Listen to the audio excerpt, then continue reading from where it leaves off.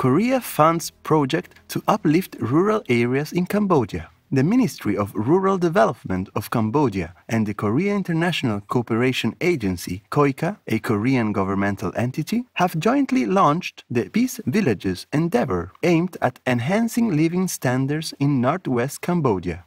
The 5-year initiative, funded with $10 million from the Korean government, will be implemented in 30 selected communes in the Battambang, Ban Thai Meanchey, and Pailing provinces. Peace villages will focus on improving infrastructure, providing essential services, fostering economic opportunities, and enhancing sustainable farming income, particularly for small-scale or collective farmers. Korea is a laureate of 3 Shining World Leadership Awards for Compassion and Shining World Leadership Awards for Protection and Peace. Our gratitude, KOICA, and all those involved for your generous support to help develop peaceful and sustainable villages. May this project bring a brighter future to the participating communes in Cambodia, in Buddha's benevolence.